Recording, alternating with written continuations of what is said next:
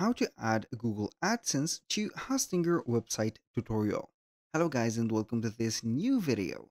In today's video, I'm going to show you how you can get the Google AdSense ads text and also how you connect your hosting your website to it.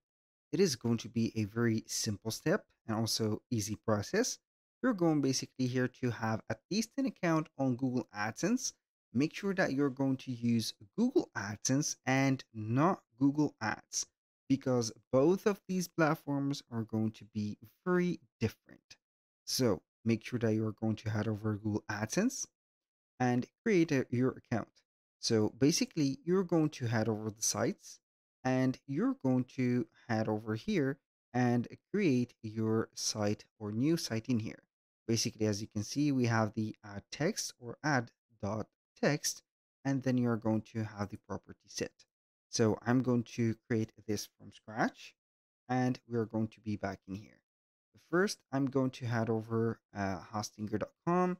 Then we're going to click on websites list, and we are going to have basically the website that we are going to add the Google AdSense to.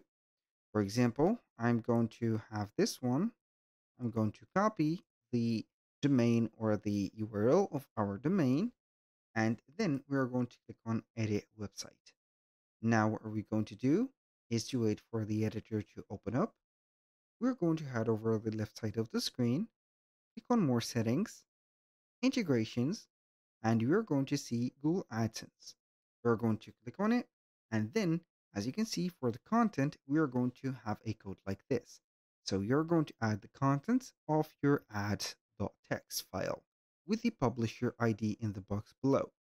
As you can see here, manage the sellers. It doesn't matter. Now we are going to head over here, add new site. We're going to put the name of the site with the HTTPS like that. And then we are going to click on save. Once you have did that, you're going to see that we have the ads.txt snippet. As you can see, we're going to copy it and we are going to have it in here. I'm going to have the code pasted in here, click on save and update your website. Now we're going to make sure that we are going to verify our website. So basically, when you have the changed or the changing live, you're going to have everything in order. So we are going to try and verify the website and see. So let's check it in here real quick. So the site is verified and this is a good sign. So here you can go ahead and request a review and wait for your website in here. So create a consent message.